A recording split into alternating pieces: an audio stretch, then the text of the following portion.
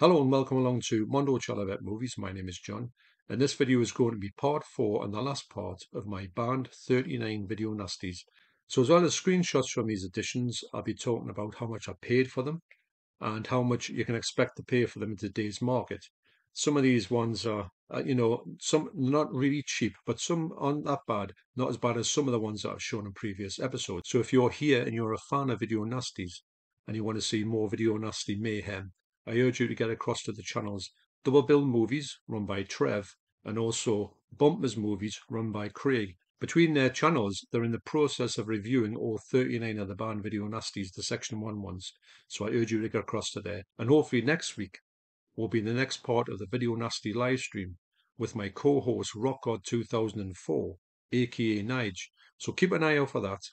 And we can't wait to start doing the live streams again. Hopefully they'll start to progress in them in a more timely fashion because they've been sort of on hold for quite a while, but we're trying to get them, well, I'm trying to get them going a lot quicker than they have been. Anyway, so let's see what these 9 are. First up in 1978's Mardi Gras Massacre. This is an amazing release. This is released by 88 Films.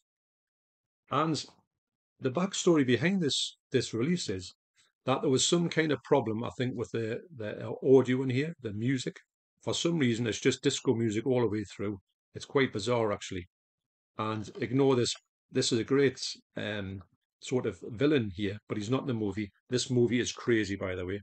So this film was put back loads of times. And to be honest, I didn't think it was going to get released because of this rights issue. I think with the audio, which is quite nuts because I can't understand why anybody would want to stop this music going out. Well, I'm thinking that's what it is. So I was contacted by my good friend Dan in America, and he said he had a copy. Would I like it? I was like, I can't believe it because you can't get this anywhere. And actually, there was a few online, and they were going for a lot of money. So Dan sent it across to me, and I got this months before it was actually out in the UK. And I didn't know whether to put it out to talk about it because of the fact it was out. I thought, am I getting something that somebody might be a bit throwback to the Video Nasty, where you have something and then somebody's knocking at your door saying, hand over that item of contraband. So anyway, nothing like that happened. And I was treated after Dan sent this over to me free, and also he put an amazing postage on it to get through. So I want to thank Dan once again for giving me the pleasure of owning this movie because this movie is really so bad it's good. But that's one of the charms about the movie. I heard that this movie was so bad it was bad. You could not watch it. It was just an absolute load of rubbish. I beg to differ. I think this movie is so much fun. It's ridiculous. And actually, if you know Blood Feast, it's kind of like a remake of Blood Feast with zero budget. The effects are absolutely ludicrous. The ridiculous. You've got these people getting sort of like cut open, and you can plainly see that it's just a dummy. And you can see the end of the effects. You know, the dummy ends, the dummy skin ends, and you can see the fact it's not even joined to anything. And also, I'll show you a picture of this. On here, you actually do see one of the crew, with a clapperboard. And they are like they've obviously done the clapperboard and they're walking off out of the shot, but you can see them walking out with a clapperboard. And they didn't cut that out of the movie. I just can't believe it. But I really enjoyed this movie. I can see why it was banned because it in the gore scenes, which it does repeat the gore scenes, the 3 or 4 gore scenes it's got. It's the same scene. It's just shot again, if you know what I mean. It's the same effect. But anyway, I think this movie is such a good watch, and I really enjoy it. I do recommend it highly, even though a lot of people say it's one of the worst ones. I don't agree at all. So I didn't pay anything for this, so that's amazing that Dan did that for me, especially at the fact he probably could have put on eBay for a lot of money, but he didn't. He chose to give it to me, so got to thank you once again, Dan, for that.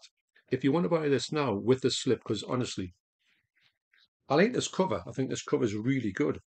I think it's a great cover, and I've seen this cover loads of times. But this slip cover is absolutely incredible. Now, you can't see it sometimes in HMV. It's not kind of out of print yet. I think when it goes out of print, this will be going for big money. So if you want to buy this one now, it's around about $17.99, and you can get it on Amazon. It does guarantee the slip with it.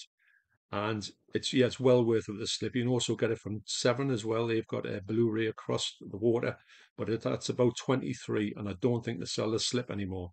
So if you want to get the slip, I do think that this is the best version for me. The print on here isn't the best of prints. It's acceptable. In places it's really nice, in other places it's quite grotty. But that's just the way it goes with these movies. Don't know where this movie was kept, when it was like put on the shelves somewhere. God knows. But the fact that it actually exists is just amazing. And I want to thank, like I say, Dan once again for thinking of me and send this across to me. So that's the Mardi Gras Massacre. Next up is 1968's Night of the Bloody Apes. Yes, you heard that right, 1968. This movie is great. I think this is one of those movies. Yes, it is absolutely so bad it's good. It was released by Nucleus. This is UK DVD, and actually from a DVD, it looks quite good. It's not the best of prints. It's another one that's got like one of these ones that needs to be a good remaster. I think someone like 88 could do an amazing job on this. So the short story of this movie is that this guy here, his dad is a heart surgeon, and he needs a heart transplant. So he gets a heart from a gorilla, as you do, and he transplants it into his son. He appears to be quite normal, he'll always put a load of muscle on, and he's also got a monkey mask face. So there you go. It's obvious, isn't it? That's what happens. Well, this movie is crazy. It's funny. It's very gory. For 1968, it's probably one of the goriest things you'll ever see. So I paid £16 for this DVD. I couldn't find this on Amazon at all. But on eBay, for the DVD, you pay £17.99, which is quite a good price. And also on eBay, you can get the Blu-ray of this version for £22.99. I'm quite tempted to go for the Blu-ray actually, because I do really like this movie. But it's a laugh a minute if you like them sort of things. It's really low budget, and there's a lot of like really crazy things going into it. But I really enjoy this movie. So that's Night of the Bloody Apes. Next up is 1980's Night of the Demon. This was a movie that always looked awful on VHS. I couldn't believe the quality of it. I mean, I got a fifth generation copy off the VHS, and it was unwatchable. You couldn't see what was happening in the end of this movie, where you do see this demon. I think the demon's more like a Sasquatch, and I love this edition from '88. I can see that there. I can see that, yes, and also you get them things in there. So that's a great little touch. This is a great set. Now, I do urge you to try and find this 2-disc set, because you do get everything in it. You get a poster, get a booklet, get 2 discs, get loads of special features. And actually, like I said, that this movie looked awful on VHS. Actually, on DVD, it looked bad as well. But this movie here looks really good for what it is on Blu-ray. I think that the best thing about this movie is to see it actually properly after seeing it on like bad editions all the time. Until I've seen this one, I've never seen this movie properly, and I had such a good time with it.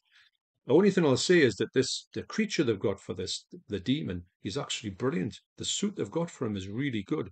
I don't know who they've got playing him, but he's he's like Arnie, this fella. But do keep an eye out for him, because when you see him in the end of the movie, I wish you'd saw more of him. But I think it's a great special effect how they've got him the way he looks. This movie, I think a lot of people, I don't know what people expect sometimes from Video Nasties, expect wall to wall gore. Yes, there's a lot of gore in this. There's a very memorable scene of somebody relieving himself in a bush and losing something in the process. So I paid for this $14.99. Sometimes you can still get an HMV. You can't get an 88 site. They've taken it down from there, with a slip, should I say. Although you can still get it for £15. But I would imagine sometimes you can get this in CX around about the same time. So you look at the price. So you're looking at about £15, but try and get the slip, because this is, something you've got to have in this condition, I feel. And also it's about £15 on eBay. Now this is another one where if you wanted to get this movie, because that's about £15 for this really good, the best ever version of this movie. Now, if you want to get the VHS of this, it'll cost you a fortune, and it would look like trash. So there's quite a few things to say about collecting a VHS. And I mean, you might think that this, when I tell you the grand total for all this, you may think, wow, that's a lot of money. But if you were to buy all these on VHS, you would be paying 10 times the amount of what you're going to have here.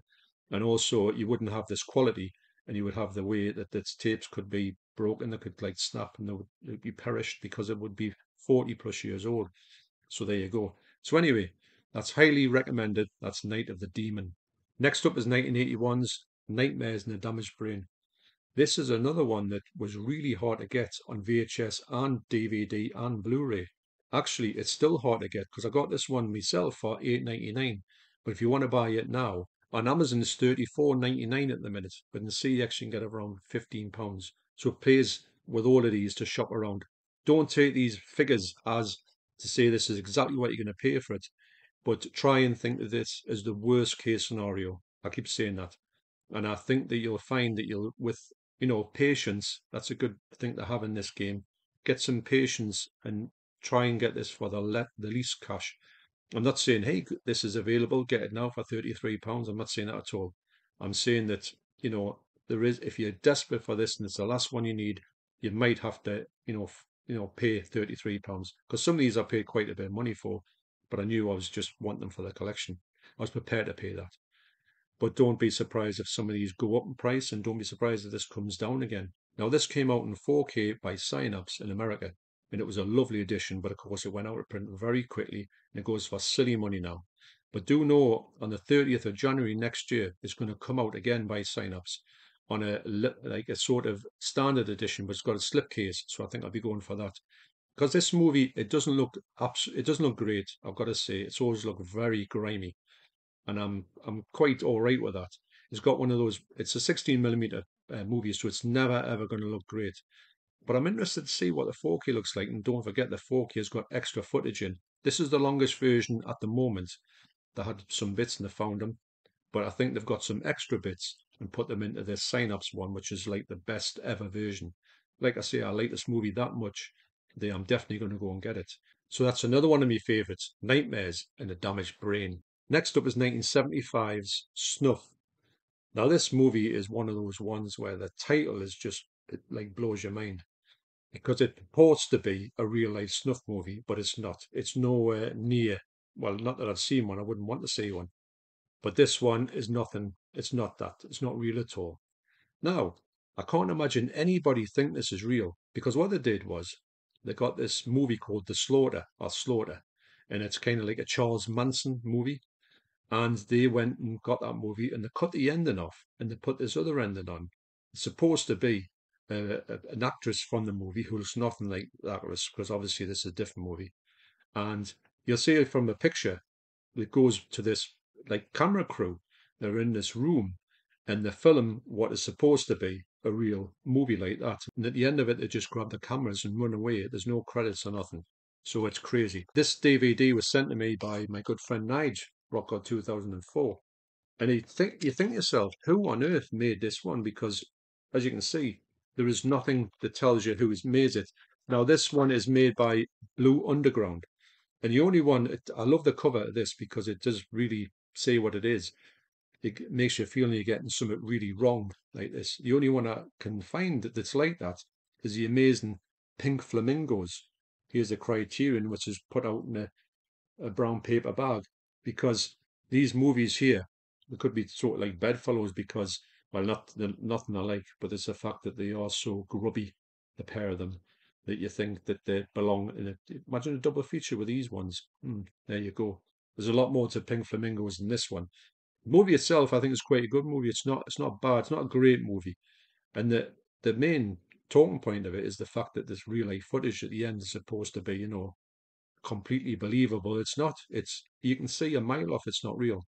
But anyway, I don't know. I think it was more the fact that people were putting this tape around back in the day, and they were saying you never guess what. Maybe the copy was that bad and you couldn't see it, but it was probably word of mouth that got this movie this reputation it had. And this is one of the ones that really fell foul of the senses because there's nothing really in it. It's not that bad. It's got some bits in it, but I've seen a lot worse in other movies. I think it's just because the fact of it purporting to be this. So if you want to buy this movie on Amazon on DVD, it's £22, and on Blu-ray, and I'd like to get the Blu-ray update of this because I don't think the update would be too much, but I just like the fact that owning this one on Blu-ray, I think it's such a kick in the teeth to people back in the day who wanted to keep this away from you, even though the movie's not a classic. And the Blu-ray at the moment is £33.73. And also, as a side note, on eBay at the moment, this is get filmed on the 4th of December 2023. So if you're watching this in the future, this is long gone. It's actually on eBay at the minute for 99 pence. It's getting sold in Tyne Weir, which is where I'm from. And the person who's selling it this has put it on for 99 pence, and it's still live, and I think it goes to Thursday of this week. So get yourself over there, maybe bid on this, because you might want to get yourself one. It might be a lot cheaper than £22, but if you don't go past £22, because you can get a brand new for that price off Amazon. So be lucky. That's Snuff. Next up from 1976 is SS Experiment Camp. Now this one had one of those covers. When that was put out there, people just thought, Mary Whitehouse would have saw that and thought, right, that's got to go. So this one is fairly gory. It's got some scenes in it which wouldn't sit well today. I can't even believe that this came out. When I was talking about coming out, I thought it's got to be cut, and it wasn't. And I thought this is nuts to think that this type of thing, with these covers as well, is actually getting released in the UK. It's still quite baffling. But yeah, so this movie here, it's got your typical experiment and all that. They get people experimenting for whatever reason. Well, what they're trying to do, what it turns out, is supposed to be building this super race. But what they're actually doing, this commandant, I've talked about this before. It's so funny actually when you really realize where this is going. He's been injured in war, and let's say he's lost something, So no, he's lost two things. Now what happens is he realizes that this when they're building the super race, there's like one bloke there who's kind of the best at building the super race. So he thought, I'll tell you what I'll do. I'll just take those couple of things off him and I'll get them sewn onto me. Now, the end of this movie is this commander is trying to get them things off him for himself. It's so funny. It sounds, well, it's not awful because it's just like made up, but it's so funny. When it clicked with me that that's what the story was, I thought this is brilliant. So I never ever expected to see this in this movie, but that's another thing with the video nasties. Sometimes it can really surprise you with what they do. So this movie here cost me £8.99. Well, if you buy these on release, this is the best thing about them. I mean, I know this was released quite a while ago. So this movie seems to be out of print at the minute. On Amazon, it's £29.99. It's a bit expensive. You can get this in CEX for £18 and also eBay for £15. So you can get it cheaper than that. And sometimes these movies seem to go like the stupid prices and then they'll come down again. So don't be surprised if this one will come down again in the future, hopefully, because I don't think these are out of print. I don't know if these are out of print actually on the 88 website. You might want to take a look at that. Yeah. So this is more like a comedy movie. Yes, it's got its violence in it, but yeah, it's got that storyline. You've got to see it to believe it. So that's SS Experiment Camp. Next is 1982's Tenebrae. This is an amazing film from Dario Argento. Now this is giallo. It's one of the best giallos out there. It's hyper violent, which is great. But the Debs actually, what I said to the Debs the other day, when I watch something, I just want to watch a good old giallo, which is quite into giallos because it's just like a murder mystery. And I did say this before. I said, by the way, this is a Section 1 video nasty. She says, I'm not watching it. I says, well, it's not that bad. And it is. Just see how you go with it. And actually, she loved it. She said, it's really good. She's a big fan of giallo, but I'm going to have to start and, up the ante a little bit and get into the more not violent ones, but ones like this, because you'd be missing out if you didn't watch this movie. It's absolutely incredible. This 4K as well, this 4K set, it's amazing. When Arrow do these, it's just that's the way you've got to go with them for me. They just look amazing on the shelf. Plus it's Dario Argento, so what is not to like about these type of things? So this version cost me around about £35, which I think is going to go for a lot more than that, unfortunately. So that's another thing. If you see ones, they're going to release it, it's a video nasty, it's going to be in a spectacular edition, just get it. You may think, oh, it's £35, but £35 now will probably be, not hundreds, but, like 80, £90 in the future, at least. So you've got to future-proof yourself by doing that. If you're not bothered about the packaging, you can get the standard version of this 4K for £15.99. Got no slip on it, mind. And it's a great version. I mean, it's everything you get bar the sort of packaging on that version. And it was also released by Synapse for £56.58, which is a bit pricey, but it does look like a nice release, although I think that this one is better, I think. Probably using the same prints, though. But really, really recommended. And like I say, the devs had a great time with that. And it's as Dario Argento goes, when he does a good giallo, he does a great giallo. So that's Tenebrae. Next up is 1975's The Werewolf and the Yeti. This comes in the Paul Naschy collection, Volume 2. Now I paid £55.21 for this, and when I looked at it on eBay now, it's 47.34 roundabout. I think it's roundabout the £47 mark, £50 mark to get this. The only good thing about it you can say is it's got 5 movies on here. So you do get kind of value for money, even though it's really only for that, only after that one, which is the only one I've watched. Now, I know this was region free on here. This is from Scream Factory, but I think the other ones are region locked, unfortunately. I was quite surprised to get it with a slipcover. It's a beautiful slipcover, and you also get a booklet in as well. So it's one of those ones where, for whatever reason, you cannot buy this separately.